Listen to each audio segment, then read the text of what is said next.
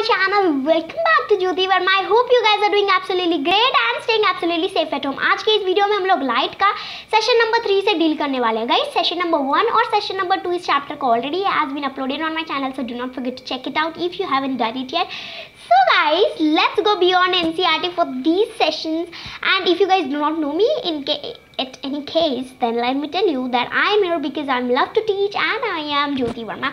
Are you guys ready to go beyond NCERT with me? And if you guys are, then मुझे live chat section में and comment section में #LGBN means #let's go beyond NCERT लिखना मत भूलिएगा. Let's begin with this. तो पहले हम लोगों ने पूरे के पूरा ये जो लाइट का टॉपिक है इसमें हम लोग क्या कवर करने वाले हैं, बात ये आती है. तो ये सारे टॉपिक्स कवर होंगे, पर आज के सेशन में क्या होंगे तो कवर, तो आज के सेशन में ये हाईलाइटेड टॉपिक्स कवर होंगे. That are concave and convex lens. In the very last session, मतलब सेशन नंबर 2 में हमने पढ़ा था कॉनकेव एंड कॉन्वेक्स मिरर. अगर आप उसका कॉन्सेप्ट अगर दिमाग में रखते हो then concave and convex lens काफ़ी अच्छे से याद हो जाएगा, तो वो पढ़ने वाले हैं. Then we are going to study with light scattering. Light scattering का मैंने एक सेपरेट वीडियो बना रखा है जो कि है that video is actually titled Y is sky blue. उसमें मैंने सिर्फ वाई इज स्काई ब्लू का रीज़न नहीं बताया, लाइट स्कैटरिंग पूरी बताई भी है कि एक्चुअली होती क्या. लाइट स्कैटरिंग 6 to 8 ग्रेड में के बच्चे को जितनी आनी चाहिए उतनी मैंने सारी उसमें एक्सप्लेन करी है. तो गाइस वो वीडियो नहीं ज़रूर देखें, क्योंकि यार इस वीडियो में मैं पूरी लाइट स्कैटरिंग आपको डिटेल में तो नहीं पढ़ाऊंगी, उसका बस एक थोड़ा सा ग्लिम्स दूंगी. मतलब ऑफ कोर्स वो ग्लिम्स होने वाला है 30% का 100% में से. तो गाइस बाकी का जो परसेंटेज है वो कवर करने के लिए ये वीडियो ज़रूर देख लें. Then guys, we are going to look at laws of reflection as well. कि कौन कौन से laws of reflection है. There are 2 main laws of reflection that we are going to learn perfectly today. And then अगर आपको ये सारे topics cover करने हैं, मतलब देखने हैं, पढ़ने हैं, तो session number 3, session number 4 and session number 5 को ज़रूर से ज़रूर देखें. So guys, now let's begin. Okay. So इससे पहले कि मैं आपको कॉनकेव एंड कॉन्वेक्स लेंस बताऊं, मुझे I thought that it's really necessary to tell you guys about what exactly is a lens for those of you who don't know this particular thing. तो यार एक लेंस पूछिए, वो एक mirror का दूसरा टाइप है. मिरर में क्या होता है यार, mirror is going to reflect. ठीक है, वो मिरर का क्या काम है, रिफ्लेक्शन. ओहो, आज माउस अच्छे से काम नहीं कर रहा. ओके, मिरर का काम है रिफ्लेक्शन. बट गाइज लेंस का काम उसका उल्टा है, जो कि होता है refraction. Okay, let me erase this. Okay, तो अब यार मिरर क्या कर रहा है, चीज़ों को रिफ्लेक्ट कर रहा है, लेकिन जो लेंस है वो उसका उल्टा वो चीज़ों को रिफ्रैक्ट कर रहा है. मतलब अगर mirror is up to reflection then lenses are up to refraction. तो ये एक चीज़ बहुत सबसे ज़्यादा बड़ा डिफरेंस है एक मिरर और एक लेंस में. लेंस भी it's just a type of mirror only, but mirror is up to reflection while lenses are up to refraction. अब रिफ्रैक्शन क्या होता है यार, आप लोग भी सोच रहे होगे ना कि अच्छा बता तो दिया कि मिरर रिफ्लेक्शन कर रहा है, लेंसेज रिफ्रैक्शन कर रहे हैं, बट रिफ्लेक्शन का एक्चुअली मतलब क्या है. तो क्या होता है यहाँ देखो, refraction is the bonding of a light when it enters a medium. अगर कोई लाइट है वो कोई मीडियम में एंटर कर रही है तो किस तरह से बॉन्ड हो रही है, उसकी जो बॉन्डिंग हो रही है, ठीक है, वो है. और यहाँ पे मीडियम, जिस मीडियम की हम लोग बात कर रहे हैं, refraction is the bending of a light when it enters a medium. पर वो कौन से मीडियम में घुसने वाली है लाइट, ठीक है. मतलब यार देखो, बेंडिंग मतलब समझ रहे हो आप लोग, बेंडिंग मतलब मुड़ना. ठीक है, बेंडिंग मतलब क्या होता है, मुड़ना. मतलब अगर लाइट यार ऐसे सीधे सीधे गई then it is going to bend something like this. ठीक है, तो इसको क्या बोलते हैं, बेंडिंग. अब जब वो किसी मीडियम में जाएगी और बेंड हो रही है तब उसको बोला जा रहा है रिफ्लेक्शन. ठीक है, तब उसको बोला जा रहा है रिफ्लेक्शन. तो जैसे कि वाइज स्काई ब्लू वाला वीडियो देखा होगा, उसमें हमने क्या पढ़ा था कि स्काई के ब्लू होने में यार लाइट स्कैटरिंग का हाथ है. उसी तरह रेनबो के कर्व होने में काफ़ी ज़्यादा हाथ होता है रिफ्रैक्शन का. ठीक है, उसमें काफ़ी ज़्यादा हाथ होता है रिफ्रैक्शन का. रेनबो कर्वी क्यों होता है, क्योंकि रिफ्रैक्शन की वजह से. गाइस अब आपको अगर ये टॉपिक अभी भी डिटेल में पढ़ना है तो आप लोग मुझे बोल सकते हैं, मैं इस टॉपिक पे पक्का वीडियो ज़रूर बनाऊंगी. ठीक है, तो चलिए अब आज हम लोगों ने इतना पढ़ लिया कि लेंस क्या है. अब हम लोग आज के बहुत ज़्यादा इंपॉर्टेंट टॉपिक जो कि है कॉनकेव एंड कॉन्वेक्स लेंस क्या है उससे बिगिन करते हैं. ठीक है, तो ये पॉइंट्स मुझे इरेज कर लें दो. ओके, या दैट्स इट। तो चलिए बिगिन करते हैं। तो यार कॉनकेव लेंस के बारे में सबसे पहले पढ़ते हैं। लेंस क्या है ये तो आप सबको पता ही चल ही गया। तो कॉनकेव लेंस यार आप लोगों ने जैसे कॉनकेव एंड कॉन्वेक्स मिरर में पढ़ा था ना, वैसा ही यहाँ पे वहाँ पे कॉनकेव मिरर था, तो यहाँ पे कॉनकेव लेंस है। अब कॉनकेव लेंस को वो बोला जाता है डाइवर्जेंट लेंस। क्यों? क्योंकि as they expand the light bend outward, what are they going to do? They are actually going to bend the light outward that is going to fall onto that lens. ठीक है guys, as you can look in this picture as well. Now concave lens do not form real images, they only form virtual images which are always erect and smaller in size. The images that they form okay slip of tongue, are virtual, they aren't real. And guys, do you guys know the difference between virtual and real image? If you guys do not know this, then मेरा session number 2 देखना मत भूलना, या फिर session number 1, दोनों के में से मैंने किसी एक सेशन में I think I have explained about this topic, types of images formed. Okay, what are the different types of images formed, actually it is in session number 2, ठीक है, तो वो देख लेना। तो guys this is what it is, they are going to form virtual images, ठीक है, and the virtual images that they are going to form, they are going to be always erect and smaller in size. Why are we calling them divergent? Divergent मतलब पता है आपको, छोटा। Divergent मतलब छोटा, decreased, something that is decreased, so that is because the images that they form are smaller in size. The you know when some light enters into them, okay, so they are going to bend that light outwards, not inwards, outwards, ठीक है, you have to remember this. तो application of lenses, अब जो भी lens है यार, concave हो या कॉन्वेक्स, हमको मतलब नहीं है, हम लोग क्या बोल रहे हैं कि कॉनकेव या कॉन्वेक्स, बट इन लेंस का ज़रूरत ही क्या, what are the applications, what are the need. तो यार look at this point as well to understand the need. Application of lens include magnifying glass. Magnifying glasses में lenses ही तो होते हैं, वो थोड़ी मतलब of course वो थोड़ी आपके जो कांच होता है ना, वो कांच जो जिससे आपके मिरर्स बनते हैं वो कांच नहीं होता, वो मैग्नीफाइंग ग्लास में लेंसेज होते हैं। Telescope, contact lens, cameras, spectacles में भी लेंस आते हैं, तो वो किस में हो रहे हैं, वो लेंसेज का ये एप्लीकेशन है, ठीक है।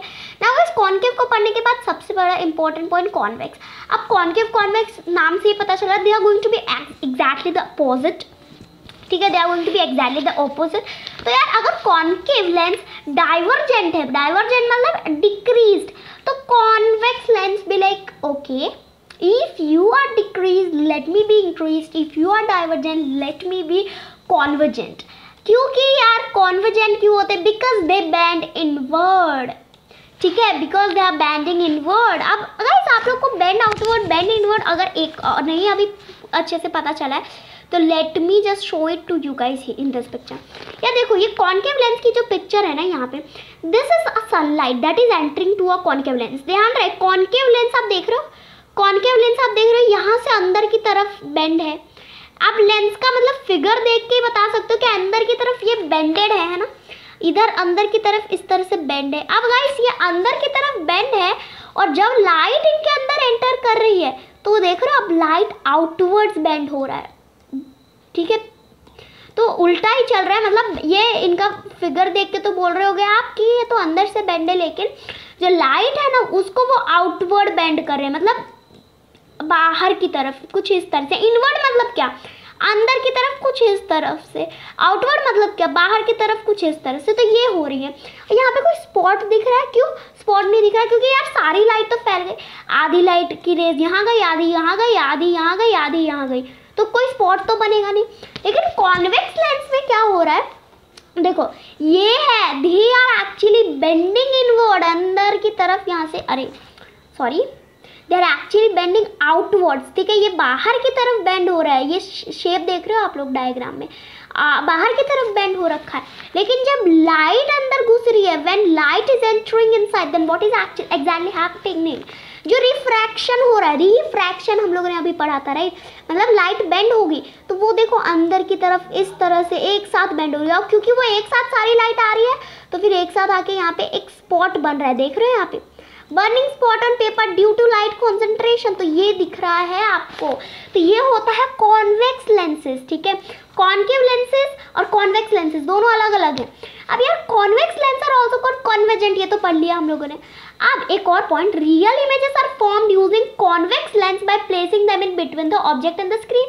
अब आप सोच रहे होगे ये समझ में नहीं आया, तो यार ये फिगर देखो, ठीक है यार। Inverted image formed through refraction of candle light on paper by a convex lens. This image grows in size as candle is brought closer to the lens. ये कौन सा लेंस है? कॉन्वेक्स लेंस है। अब ये कॉन्वेक्स लेंस है, अब ये जो कैंडल है अभी फॉर एग्जांपल इतने दूर में है, इतने दूर में है, तो यार ये देखो जो स्क्रीन पे इसका इमेज आया है कितना छोटा सा है। अब मुझे चाहिए कि इमेज थोड़ा बड़ा हो, तो what I am going to do, I am going to bring this candle like near to this lens, और near when I bring it near to this lens, then this is something how the image is going to look like. It is going to increase in size, ठीक है। But there's one very important point that the image is always going to be inverted. देख रहे हो आप, टेढ़ी image form हो रही है ना, inverted we say this, we actually say this inverted, not टेढ़ी। तो ये जो इमेज फॉर्म हो रही है ना, this is due to refraction of candle light on the refraction of the candle light. जब वो रिफ्रैक्ट करती है इस कॉन्वेक्स लेंस के ऊपर, तब ये इमेज फॉर्म होती है people, then this image is form, ठीक है। तो ये इमेजेस को क्या बोल रहे हैं हम लोग, बोलेंगे virtual images are formed this way, ठीक है। Virtual images are actually formed this way. So virtual images are also formed by convex lens which is erect and larger in size. मतलब वो virtual images form होते हैं, they are erect, सीधे होते हैं, and size में बड़े होते हैं, ठीक है। they are larger in size and this is what we had to learn for this. So guys, now moving on to this another slide. अब मैंने ये स्लाइड इसीलिए बनाया ताकि फिर से एक बार आपकी कंफ्यूजन मिटा दी जाए कि कॉनकेव और कॉन्वेक्स लेंस में डिफरेंसेस क्या दिख रहे हैं आपको, ठीक है। तो ताकि आप देखते ही आइडेंटिफाई कर पाओ कि this is concave lens, this is convex lens, तो this is why I have added this extra slide. Now guys देख लो, यहाँ पे ये कॉन्वेक्स लेंस है, ठीक है, ये कॉन्वेक्स लेंस है, this is actually bending outward, but when it comes to refraction, then it bends the light out, it bends the light inward, ठीक है, एकदम उल्टा ही हो रहा है यहाँ पे। it is bending outwards in the figure, in the diagram as you can see the lens, as the lens looks like it's bending outwards बाहर की तरफ, but then when it comes to refraction then it bends inward. The same is with concave mirrors. The concave mirrors are the concave lenses. Here we are going to learn about lenses. So the concave lenses are the diverging lenses. They are, look at the figure people. In the figure they are bending inwards. ठीक है, अंदर की तरफ bend हो रहे हैं. But when it comes to refraction, then they bend the light outwards. This is the difference, guys. This is the difference. And what happens? जब आप कॉनकेव मिरर, क्योंकि वो चीज़ों को बाहर की तरफ बेंड कर रहे हैं इस तरह से, मतलब चीज़ों को नहीं, लाइट को ऑफ कोर्स, देन क्या होगा, there will be no spot found. But convex mirrors they are bending it inward, तो एक स्पॉट होगा, एक जगह होगी जहाँ पे वो एक सब मिलके एक साथ कॉन्सेंट्रेट कर रहे होंगे, ठीक है. There will be a spot, एक स्पॉट ऑफ कॉन्सेंट्रेशन होगा वहाँ पे. And that's it about this guys. एक और बात कि convex mirrors are the converging mirrors, means converging मतलब इंक्रीजिंग, ठीक है, एक तरह से ले लो. और concave mirrors are the diverging lenses. O sorry, they are not mirrors, they are lenses. Sorry slip of tongue actually. So the diverging lenses एक तरह से you can just take it as decreasing lenses, ठीक है, decreasing and increasing. You need to take it like this. Now guys, let's learn about light scattering. To know this particular topic more in detail, you need to watch my video Why is Sky Blue. ये video है, ठीक है, कौन से playlist में मिलेगी guys? If you guys don't know मी तो description box में प्लेलिस्ट की लिंक दी हुई है. उन्हीं प्लेलिस्ट के बीच एक प्लेलिस्ट होगी साइंटिफिक ट्रिविया, ठीक है. एक प्लेलिस्ट का नाम होगा, उन्हीं सारी प्लेलिस्ट के बीच अच्छे से देखना डिस्क्रिप्शन बॉक्स. एक प्लेलिस्ट का लिंक होगा जिसका नाम होगा साइंटिफिक ट्रिविया. उसके अंदर वीडियो मिल जाएगी Y is sky blue. The video will be title as Y is sky blue. ना हम लोग इस वीडियो में जो टॉपिक कवर करते हैं उनको कवर कर लेते हैं, लाइट स्कैटरिंग के बारे में. तो let me change the colour of my pen guys, so that I can present myself even more beautifully. So the light rays emitted from the sun appear white. अरे आपने देखा होगा ना, जब सन से रोशनी आती है तो वो वाइट दिखती है. It looks white, like it seems white. But actually do you know that that is made up of 7 colours, that consist 7 colours people. उसके अंदर वो वाइट होती ही नहीं है, उसके अंदर 7 रेनबो कलर्स होते हैं. Which are those rainbow colours? Those rainbow colours are none other than विबज्योर. ठीक है, विबज्योर is a short form to remember the all the 7 rainbow colours, isn't it? You guys are aware of it, like right, violet, indigo, then that's blue, green, yellow, orange, and this is red. ठीक है, so these are the seven rainbow colors that are present in the sunlight as well. It appears to us like as it is white, but it isn't white. It consists of these 7 Vibgyor rainbow colors. Now guys, there are various ways in which we can understand this, that how are we even saying this, that they are having 7 colors. So we are saying this because we have split these white rays into different colors individually, है ना, and then we are saying this, we have split those through a prism. Now one more example here, rainbow appears after or during rainfall, isn't it? It appears after rainfall or it might appear during rainfall as well, due to reflection, refraction and dispersion of sun's light by the water droplets in the atmosphere. Now what is actually going to happen? जो water droplets होंगे उनमें reflection as well as refraction. Reflection means refraction of, now only of course I have learned bending of that light. ठीक है, bending of light, and then dispersion. ठीक है, they are going to get dispersed. Dispersed मतलब सारे जो colours होंगे वो separate होंगे सनलाइट के. गाइज, सन के जितने कलर्स होंगे सारे डिस्पोज मतलब सेपरेट हो जाएंगे. ठीक है, एक तरह से स्कैटर हो जाएंगे. Dispersion is nothing but scatter हो जाएंगे, है ना. तो उसको क्या, वो जो होता है ना, उसकी वजह से ये रेनबो इज एक्चुअली फॉर्म्ड. ठीक है, जब वाटर ड्रॉपलेट से जो भी लाइट रेज है सन की, ठीक है, जो भी लाइट रेज है सन की, वो रिफ्लेक्ट, रिफ्रैक्ट और डिस्पर्स हो रही है, then rainbow is actually formed. आप प्यारा प्यारा सा जो रेनबो देखते हो ना, उसके बनने के पीछे ये प्यारा सा एक रीज़न है. Now guys, one more point, that what is exactly a prism? A prism is a transparent optical object with polished surfaces which refracts light. It doesn't reflect light, it refracts light. मतलब light ऐसे डाला तो bend होके निकलेगा. Okay, तो मैं ये हटा देती हूँ. So refracts light, it refracts the sunlight into 7 different colors. Look how is it going to do it. So this is a beautiful prism here. यहाँ से आप white की sun की light डालोगे, white अगर light डालोगे तो देखो ये 7 colors आपको देगी. 7 colors में आपको ये light देने वाली है. तो this is what exactly is a prism. ठीक है, इससे हमको पता चले कि exactly यार sunlight is not white, it consists of 7 different rainbow colors and we were taking that wrong. Now guys, एक और एग्जांपल इसका ले लो, तो कॉम्पैक्ट डिस्क को भी देख लो, सीरीज जो होती हैं आपके घर पे, एग्जैक्टली यार वही, वो भी 7 डिफरेंट कलर्स की दिखती हैं. ठीक है, जब उन पे लाइट जाता है तो वो भी 7 डिफरेंट कलर्स की हमको दिखती हैं. तो गाइस, एक और पॉइंट जो मैंने लेने का सोचा सेशन में, क्योंकि काफ़ी इंपॉर्टेंट था, that light always travels in a straight line. It is not going to travel in something like broken line, जैसे कि आप इस पिक्चर में देख सकते हो. ठीक है, आप इसके लिए एक एक्टिविटी भी कर सकते हो. क्या एक्टिविटी है? आप ना एक पाइप लो, इस तरह की एक ट्यूब लो, या फिर ऑफ कोर्स यहाँ पे एक कैंडल लो. को जो कैंडल की जो फ्लेम जल रही है ना, जहाँ पे, वहाँ पे आप देखो ट्यूब का ये माउथ होना चाहिए, और फिर सीधी ट्यूब लो और उससे देखो कि आपको कैंडल की एक फ्लेम दिख रही है. Of course you will be able to see that. ठीक है, उसका लाइट आपको दिखेगा. बट गाइस, अब क्या करो, वो जो ट्यूब आपने लिया था उसको बीच में से थोड़ा टेढ़ा कर दो. ठीक है, थोड़ी मतलब थोड़ा तो पावर दिखाना चाहिए. Let's see how strong are you guys. तो उसको थोड़ा सा दिखाओगे और ऐसे, अब देखो लाइट को, अब देखो इसको, क्या आपको दिखेगी? क्या लाइट वहाँ तक पहुँचेगी भी?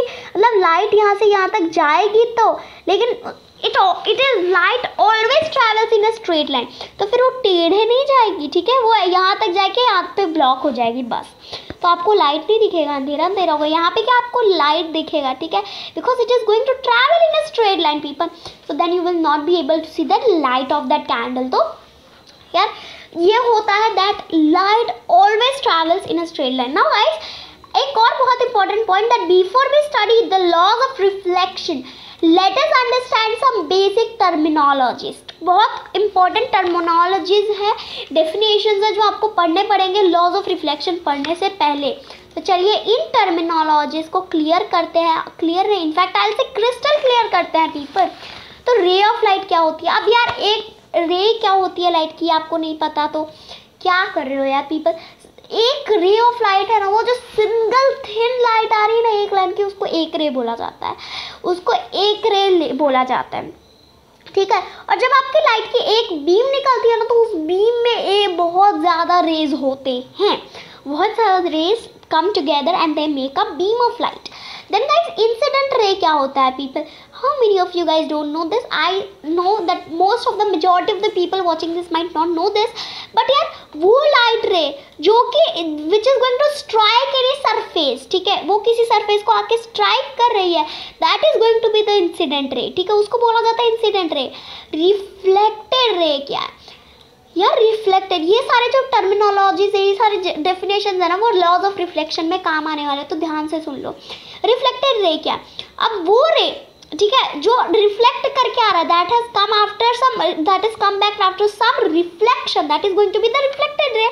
और फिर नॉर्मल क्या होता है? नॉर्मल होगा, आपको लगा normal is normal, but normal is not at all normal. Look here guys, a line drawn perpendicular to line representing the mirror, ठीक है, a line that has been drawn perpendicular to the line representing the mirror at point where the incident ray strikes the mirror। guys आगे ये points को हम लोग figures के through समझेंगे ताकि आप सबको पता चले। एंगल ऑफ इंसिडेंस क्या होता है, ठीक है, इंसिडेंट रे हो गया। अब एंगल ऑफ इंसिडेंस क्या होता है? तो the angle between the normal and incident ray. अब यार एक नॉर्मल रे हो गया, एक इंसिडेंट रे हो गया, इन दोनों के बीच में जितना एंगल होगा ना, that is going to be the angle of incident, मतलब एंगल आई बोलेंगे उसको, ठीक है। नाउ गाइस, रिफ्लेक्टेड रे पढ़ा था, अब एंगल ऑफ रिफ्लेक्शन पढ़ते हैं। तो the angle between the normal and the reflected ray. Guys normal और रिफ्लेक्टेड रे के बीच में आप देख रहे हो ये ऐसा कुछ बनता है, ठीक है, ये ऐसा कुछ बनता है। अब नॉर्मल को क्या, ये बीच वाला हमारा नॉर्मल है, ठीक है, बीच वाला हमारा नॉर्मल है। अब इसके और रिफ्लेक्टेड रे, ये वाला जो दिख रहा है आपको, ये जो मैं डार्क कर रही हूँ आपको अभी, वो है हमारा रिफ्लेक्टेड रे, ठीक है, that is our cute reflected ray. ये रिफ्लेक्टेड रे है, इन दोनों के बीच में जितना एंगल है वो है एंगल ऑफ रिफ्लेक्शन। तो बेसिकली एंगल ऑफ इंसिडेंस और एंगल ऑफ रिफ्लेक्शन क्या होता है? बीच में एक नॉर्मल होता है, दोनों साइड दोनों होता है, मतलब इंसिडेंट रे और रिफ्लेक्टेड रे। अब नॉर्मल और इंसिडेंट रे के बीच का डिग्री हो गया एंगल ऑफ इंसिडेंस, और नॉर्मल और रिफ्लेक्टेड रे के बीच का डिग्री हो गया आपका angle of reflection. That's it. अब लॉज ऑफ रिफ्लेक्शन पढ़ते हैं, जिसके लिए हम लोगों ने इतनी टर्मिनोलॉजीज को पे इतना ज़्यादा ध्यान दिया।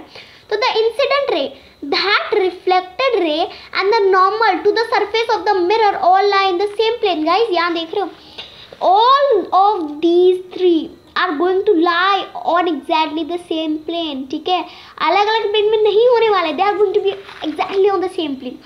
सेकेंड क्या है आपका law of reflection? The angle of incidence is equal to the angle of reflection, ठीक है, पता चला कुछ? एंगल ऑफ इंसिडेंस क्या है? अरे ओके, मुझे ये स्लाइड क्लीन करने दो, ठीक है, let me clean this slide and then let me show it to you guys. तो ये देखो, ये जो बीच की लाइन दिख रही है आपको, ये हो गई हमारी नॉर्मल, ठीक है, ये है हमारी एकदम नॉर्मल वाली नॉर्मल, ठीक है, this is very very abnormal. Abnormal क्यों बोल रहे हैं? क्योंकि इतनी ज़्यादा भी नॉर्मल नहीं है। और ये, अरे I am very bad drawer, okay.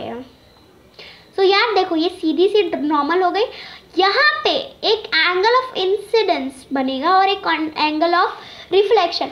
यार ये देख रहे हो आप, ये डिग्रीज देख रहे हो, ये है एंगल ऑफ इंसिडेंस, ये एक एंगल ऑफ रिफ्लेक्शन है, एक एंगल ऑफ इंसिडेंस है, एक, और ये जो बीच का दिख रहा है वो आपका एक नॉर्मल हो रहा है।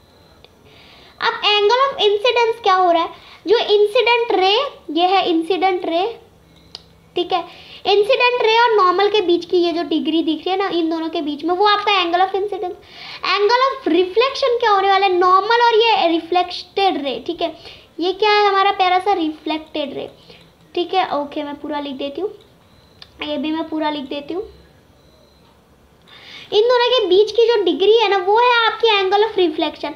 अब एंगल ऑफ रिफ्लेक्शन अगर 60 डिग्री है, लेट्स टेक इट यहाँ पे इस फिगर में, तो यार एंगल ऑफ इंसिडेंस भी आपका 60 डिग्री ही होगा, वो अलग नहीं होने वाला है। मतलब एंगल ऑफ इंसिडेंस और एंगल ऑफ इंसिडेंट और angle of reflection they are going to be always same, ठीक है, ये पता चल रहा है आप सबको। तो ये है आपका to laws of reflection. First, they are going to lie on they are going to lie on the same plane. Secondly, that the angle of incidence, ठीक है, उसको कैसे लिख दोगे आप नॉर्मल में, एंगल ऑफ इंसिडेंस, ठीक है, angle of incidence is equal to angle of reflection, कुछ इस तरह से लिख सकते हो। जैसे आप फिगर में भी देख रहे हो यार, ये जो एंगल ऑफ इंसिडेंस है ना, अगर वो 60 डिग्री है तो गाइज मान लो angle of reflection is also going to be 60 degree, ठीक है, और they are all lying on a same plane as well, ठीक है, सेम प्लेन में। और क्योंकि ये स्मूथ सरफेस है, एक और चीज़ ध्यान में रखो, क्योंकि ये स्मूथ सरफेस है, ये स्ट्रोक्स एकदम सीधे सीधे लगे। अगर ये सरफेस रफ होता तो क्या होता, एक जाता ऐसे, दूसरा, मतलब डिफ्यूज रिफ्लेक्शन पढ़ा है आपने गाइस, ऑफ कोर्स पढ़ा होगा। अगर नहीं पढ़ा है तो सेशन नंबर 1 देख लो, ठीक है, उसमें मैंने पढ़ाया है। तो वो डिफ्यूज रिफ्लेक्शन और रेगुलर रिफ्लेक्शन का भी कॉन्सेप्ट आपको दिमाग में रखना। So guys, that's it about the session, ठीक है। अब हम लोग मिलेंगे direct session number 4 beyond NCERT का, जिसमें हम लोग लास्ट के जो टॉपिक्स हो गए, ठीक है, लास्ट के जो टॉपिक्स हो गए multiple images and human I. Guys, हम लोग सेशन नंबर 4 में मल्टीपल इमेज के काफ़ी ज़्यादा फिजिक्स के क्वेश्चन सॉल्व करने वाले हैं, तो उस सेशन में तो ज़रूर रहना है आप सबको, और उसके बाद देखेंगे all in one chapter with me. Thanks for watching this video till the end guys, stay safe at home and let's meet in another video. Till then, take care, tata and bye bye, love you.